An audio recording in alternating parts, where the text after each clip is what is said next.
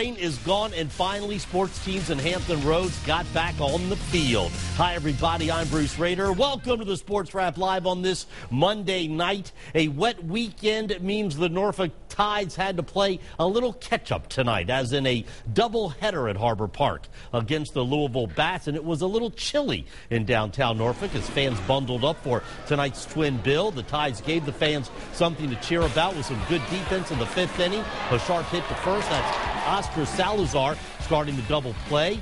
Catcher Matt Weeder set a 2-run triple as the Tides scored 3 runs in the first inning, and Jeff Fiorentino added a 3-run home run in the fifth. And once again, the Tides pitching staff was outstanding in both games. Chris Tillman got his 5th win of the season in the first one as the Tides sweep a doubleheader, 6-2 the first game and a 2-0 shutout in the nightcap.